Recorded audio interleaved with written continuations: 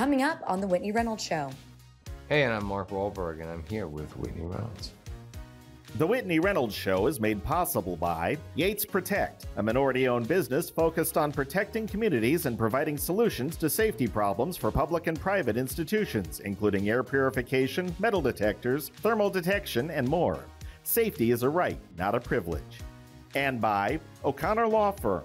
When it comes to your injuries, we take it seriously. Carrie McCormick, a real estate broker with Ant Properties. With more than 20 years of experience, she understands the importance of the customer relationship during your real estate journey. Theraderm, committed to developing skin products designed to restore and promote natural beauty. Sciton, because results matter. Additional funding provided by Midwest Moving and Storage, Galileo, The Gumdrop by Delos Therapy, Happy to Meet You, Kevin Kelly with Jameson Sotheby's International Realty, Fresh Dental, Ella's Bubbles, Tutu School Chicago, High Five Sports Camp, and these funders.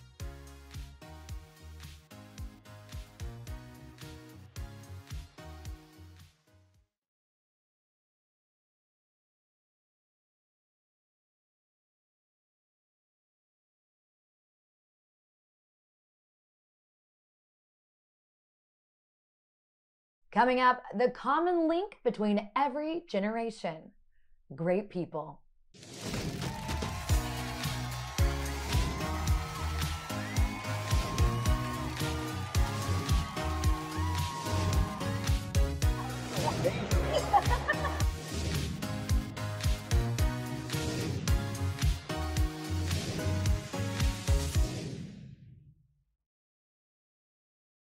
We are going on a journey, one that might be considered the road less traveled. But for these immigrant faces, a road they hope would lead to a greater future, freedom, and a life our next guest believes should be available for all. Thank you so much for coming on. Thank you so much for having me. It's great to be here. Now, you are one that I would say is really bringing people along in the next generation because you're helping them know that they are welcome. Absolutely. What got you into this?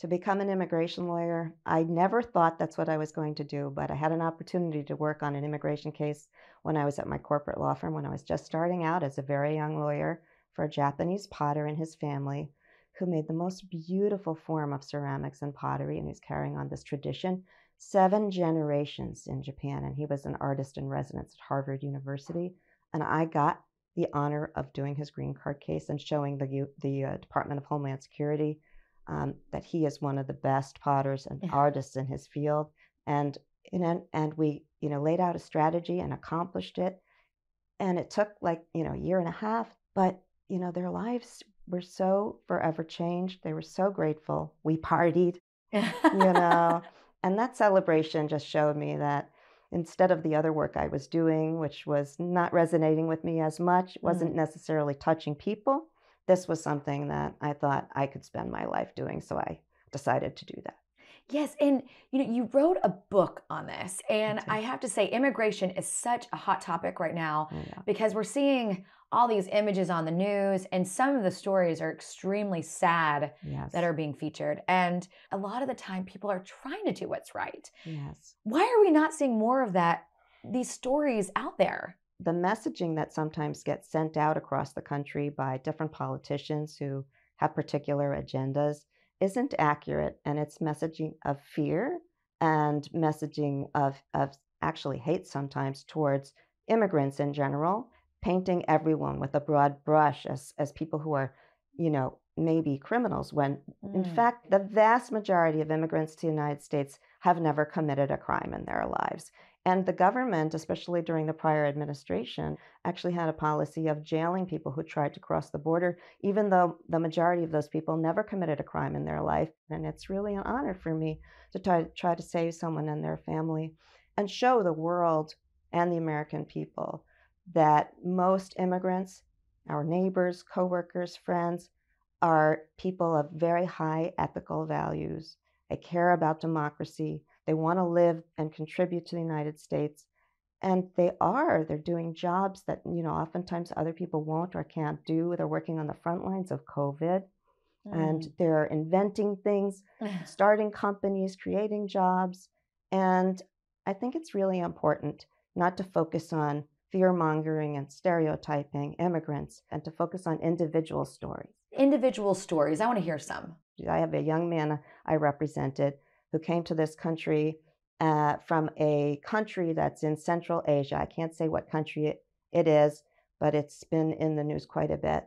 And he is someone who wanted to get an education in the United States and go back to his country to try to bring democratic principles of human rights and democracy to his country. And he founded a nonprofit to help girls and to help educate girls in his country and to show girls are equal to boys and have a right to education just like anyone else do, and that it's a human right. How did this man find you?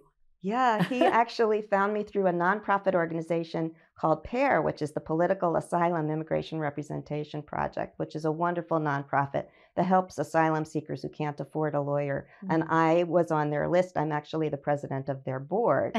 But I've been working with that organization forever. And I actually volunteered to do his case. He couldn't go back because his life was in danger. He truly would have been killed if he'd gone back to his country, just because he wanted to try to bring really important values to his country and try to make his country a safer place.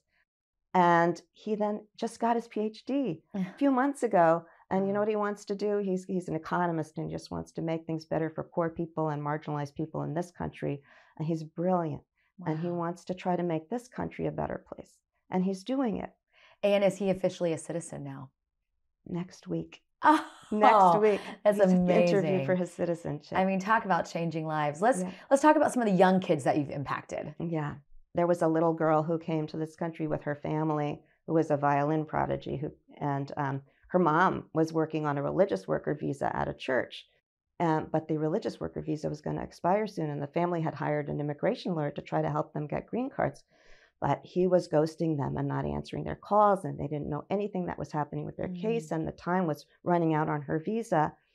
And she was one of the best violinists under the age of 12 in the world. And somebody found me and said, this family's their visas are going to run out in 1 week. Can you save them? It was a very intense week, but she ended up going to Harvard. Wow. Yeah. It's amazing that these faces that they really are looking to you to inspire them and give them the hope. Yes. They then in return give the hope back, and I'm sure are inspiring everyone they come in contact with. Well, thank you so much for coming on. Thank you for having me.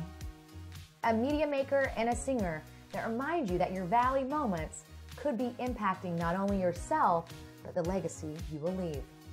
I needed to remind myself of what I was doing and why I was doing it, and that helped me kind of refocus my faith and my mission. We've seen him in numerous roles over the years. However, when we sat down with Mark Wahlberg on his recent film, Father Stu, we discovered how it truly impacted his own heart. One thing that really caught my attention was the major transitions throughout Father Stu's life. Tell us, how did that resonate with the transitions with your character and your own personal life? Well, certainly a lot there that I could relate to and identify with on a personal level. You know, the story to me was just so powerful and so inspiring. I thought it was a must to be a part of and tell and continue to, project Stu's voice to the masses. And I heard just how brutally honest he was in the amount of work that he did in a short amount of time in the priesthood.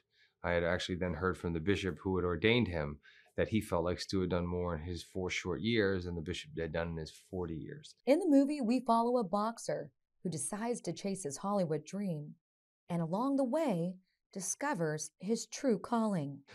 People really, really identified with Stu on a personal level. Just the way he communicated to them, it felt like they were talking to somebody they could really trust and confide in, and somebody who could relate to them and understand what they were going through, because he had a lot of real life experience himself. During this movie and taping, did you get closer to God? It's weird. I've been a man of faith for quite some time, but I think with COVID, the inability to go to church, to experience the Eucharist and those things, it really kind of tested my faith, let's say.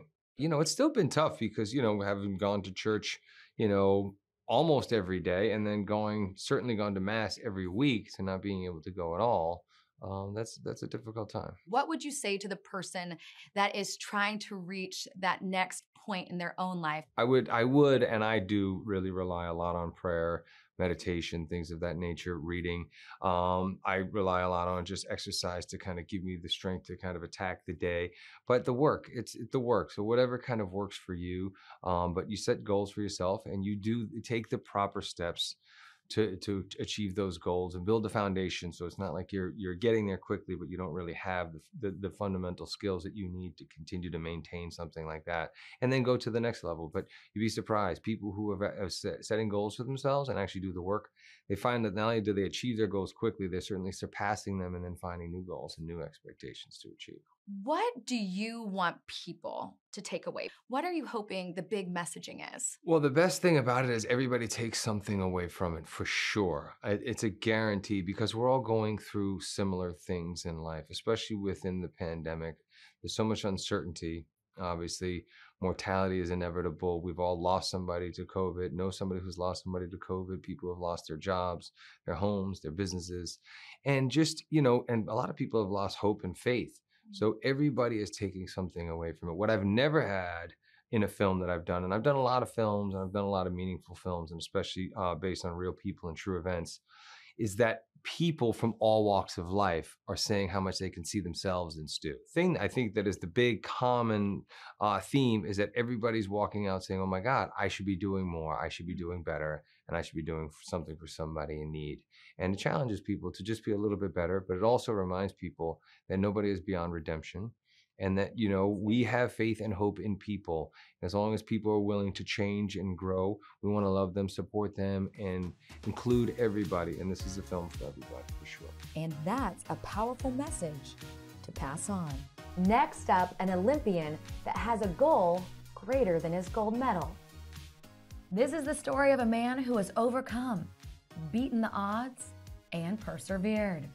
His start to swimming was no different than what we just mentioned. However, for Olympic swimmer Cullen Jones, his end game was golden. At the age of 5, I almost drowned. My parents wanted to take me to a water park. I went. I had not had formal swim lessons at that time. After a traumatic experience with water, Cullen refused to let that deter him. In fact, he decided to ride the tide and pursue it competitively. Getting into swimming, I was getting my butt kicked. I got the purple and pink ribbon, 6th and 7th place. I just loved how hard it was. When it came to training for swimming, if I pushed myself harder, I saw that result when I raced against whoever I was racing. 2006, it was actually kind of crazy. I was swimming in a meet. I was really tired, and I just come internationally, and I was racing against this guy.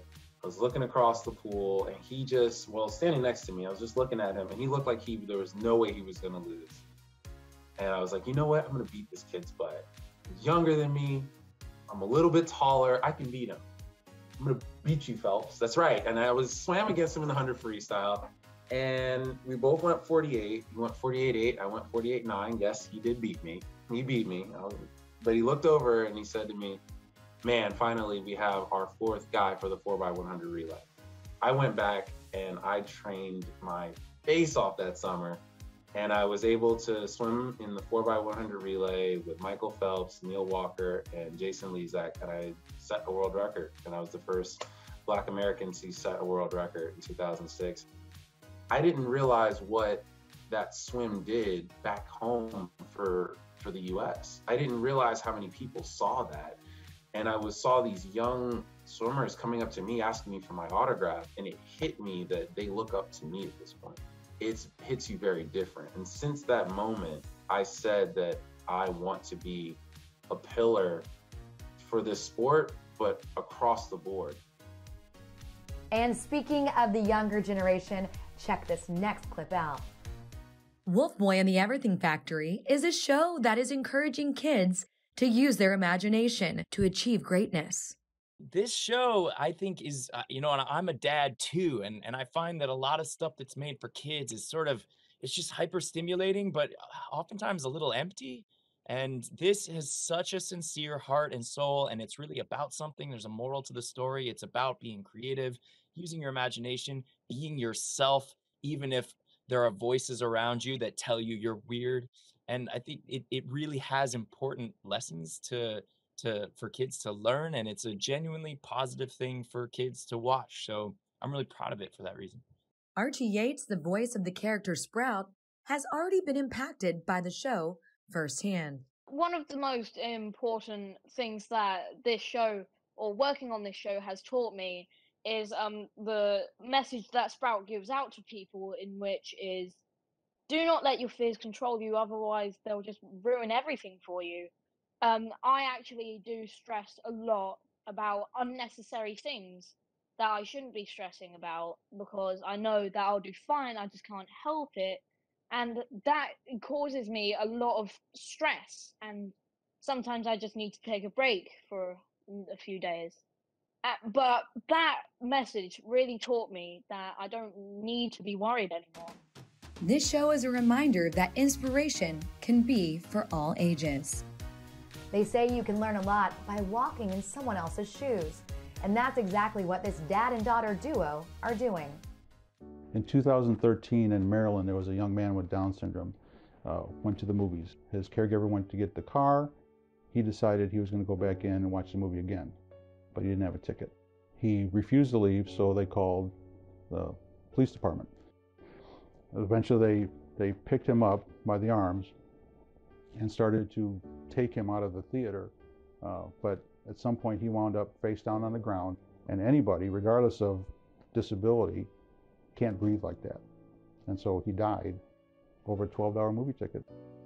This hit home for Tom, who is the dad of a spunky, funny, and dancing little girl, who also happens to have Down syndrome. After learning about this story, I knew that I had to do something to see that that doesn't happen again. We wanted to meet this bright light that created such an inspiration. So we did. You want to tell me a little bit about yourself? Tell Whitney what your name is. Emily Furter. She's in a very good mood right now, but that mood changes. Emily's moods can change throughout the day. She has ups and downs all day long because of her disability. Things just change, and a lot of people don't understand that, and a lot of people have issues dealing with that, and that's something I'm trying to change. And that's exactly what inspired a life-changing and saving series. Welcome to the show. Thank you. What did you form? We just watched that video and you spoke so from the heart. What exactly came out of that story? What came out of that story was my desire to do what I could to not let that happen again. My background is in emergency services, and with Emily being my daughter, I see both sides of that situation, of those encounters. So it was obvious that what I needed to do was start talking to whoever I could, especially folks in emergency services, and help them understand if they come across anybody like Emily or anybody with any sort of disability, sometimes the way you're going to handle that is different than someone who's neurotypical. One thing we saw was Emily's mood can change. Is that one of the things that you inform first responders about? Like, she could be cooperating one second and then exactly, the next. Absolutely. What I tell people in our talks is, if you get nothing else out of what I'm saying, you need to be patient. If she's not having a good time, if she is not compliant with whatever it is that's going on, sometimes you're not going to have any choice but to wait. Tell us, it's called Emily Talks. It's the Emily Talk, yeah. Yeah, so are you going into schools? Yeah, we've gone into high schools. We did a very different version for a grade school, for the grade school kids. But we've gone into one of the local high schools and talked to support staff, teachers' aides, to help them understand, because they have students that have some sort of disability. What do you hope people take away from these talks? A better understanding of how Emily rolls. One of the things I tell them during the Emily Talk is, this is also a chance for you to see Emily and interact with Emily and see how she interacts with you if she decides to do so, and see how she interacts with me, again, if she decides to do so. Do you want this to be everywhere? I do, yeah. How crucial do you think it is? Oh, it's very crucial. I mean, you can, a cursory internet search will show you, I mean, probably on a daily basis, there are folks that are being mishandled by school staff, by emergency responders, because they don't understand. They don't understand how someone like Emily, or someone who's on the autism spectrum, who can appear quite normal, but because of their disability, they have trouble processing what's going on around them, and they don't mean to be non-compliant, but they are. And if you understand why they're being non-compliant, then you're less likely to let this escalate into something that it ought not escalate into. Right. And so is that one of the things you teach, is like how to de-escalate? Yeah, absolutely. I mean, again, it's all about being patient. If there's no reason to move Emily from the movie theater because she doesn't want to leave, don't move her. The new normal is the buzzword now since the pandemic, the new normal. We've been living new normal for 26 years. To some degree, everybody has a new normal. Something happens in your life and things change and you have to adapt to that. That's your new normal. Emily's normal, my normal, is certainly not your normal. And if you want to understand how Emily's normal runs, this is your chance. That's what the Emily Talk is about, to teach them here's how things work. That is so amazing. Well, thank you so much for coming on today. Thank you. Thanks for having me. The power of influence can impact people at any age and even online. Let's take a look. Navy veteran Chris Cavallini is an influencer who also happens to be an entrepreneur, speaker, philanthropist, and those are just a few of the titles he holds. However, it wasn't always that way. I was arrested 17 times before my 18th birthday. My mother had me, she was super young, she was 16. Dad took off before I was even born. So as a result of that dynamic, spent some time in foster care, group homes, moved around a little bit. Certain situations just kind of cultivated different behavioral issues in me as a young man. And it got to a point in my life where, I was a drug dealer, hanging out with other drug dealers, everything from fighting, underage drinking, trespassing, breaking and entering. Some of my drug dealer friends started to get in trouble. I kind of just realized that, it was only a matter of time before my time came and that knock came to my door. And I became really obsessed with that thought of what my life was going to look like if I didn't start making some changes. And I didn't want that. I wanted certainty. I didn't want to be a loser. I wanted to create a better life for myself. And this is a message he not only shares with us here today, but also with his hundreds of thousands of followers online. I think personal development is, without question, at least for me, the most important work of your life. It is an essential tool needed for growth. The purpose of it is to help you think different. I truly believe something inside me said that I was put here on this planet to do something on a higher level, but I truly had no idea what that was. And so through a combination of personal development, grit, tenacity, discipline and consistency, I was able to go from, a drug dealer who had no goals, no purpose, no education, no money, to, now I run a multi-million-dollar business where a national company rapidly growing. I think it's really a testament of the fact that we all have the same ability and same opportunity to create the change that we want to create. What's important that we have to recognize, we're not defined by our past, we're not defined by where we grew up, the people that we grew up around. We're defined by the choices we make now that give us the ability and opportunity to create the future we want for ourselves. Next up, a young entrepreneur who overcame hardship as a child to become the CEO of his own branding company. Hi, my name is Luke Lintz, and I made 7 figures when I was in high school in grade 11. When I was younger, I went through a lot of hardship in terms of my parents having an extreme divorce and leaving a lot of PTSD basically in my life. And one of the things that I developed a bit was a stutter because I wasn't able to communicate properly with other people. And when other people gave me the chance to speak, I just wanted to blurt it all out because I felt like people wouldn't listen to me. Overcoming his struggles as a child, Luke found success by making sure he didn't give up. For people who are starting out, I would say try as many things as possible. And I would say just persevere through everything and just keep on going. The only real time you can lose, and every single time I reflect back at my past like problems and like past things that went extremely wrong in our businesses, none of it was losses. And I never lost in any of those things because I learned from them. And the only time I would have lost is if I actually quit. And I never quit through any of it. And I was able to make it to where I am now with my brothers in the business that we're doing. And I'm very happy about that. And so I think that's a huge aspect and a huge component is just not quitting. If you continue to do it and continue to work hard, try and work more efficiently, I don't think you can lose. We end with a story of true perseverance.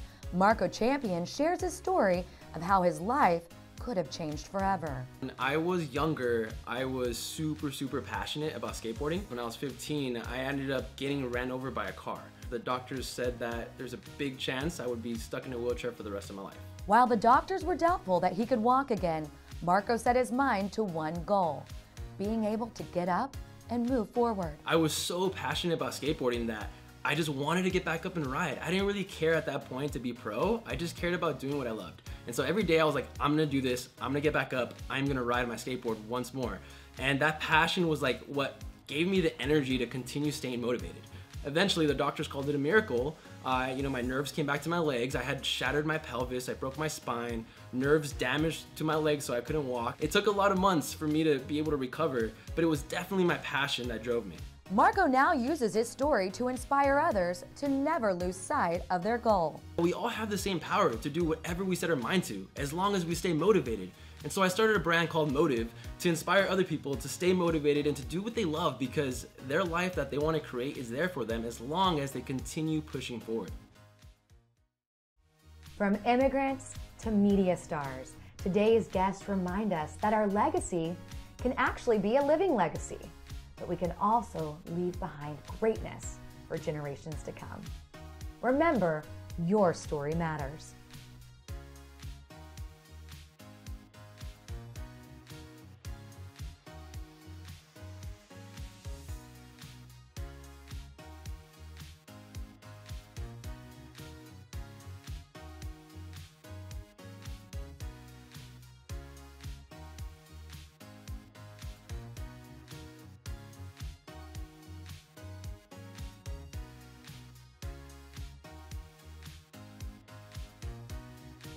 The Whitney Reynolds Show is made possible by Yates Protect, a minority-owned business focused on protecting communities and providing solutions to safety problems for public and private institutions, including air purification, metal detectors, thermal detection, and more. Safety is a right, not a privilege. And by O'Connor Law Firm. When it comes to your injuries, we take it seriously. Carrie McCormick, a real estate broker with At Properties. With more than 20 years of experience, she understands the importance of the customer relationship during your real estate journey. Theraderm, committed to developing skin products designed to restore and promote natural beauty. Sciton, because results matter. Additional funding provided by Midwest Moving and Storage, Galileo, The Gumdrop by Delos Therapy, Happy to Meet You, Kevin Kelly with Jameson Sotheby's International Realty, Fresh Dental, Ella's Bubbles, Tutu School Chicago, High Five Sports Camp, and these funders.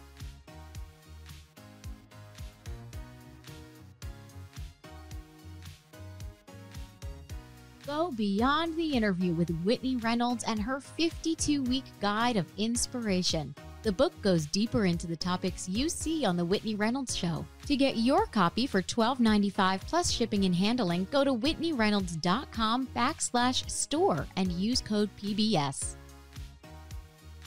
For more information on today's program, visit whitneyreynolds.com or follow us on social media. On Twitter @Whitney Reynolds and on Instagram @Whitney_Reynolds.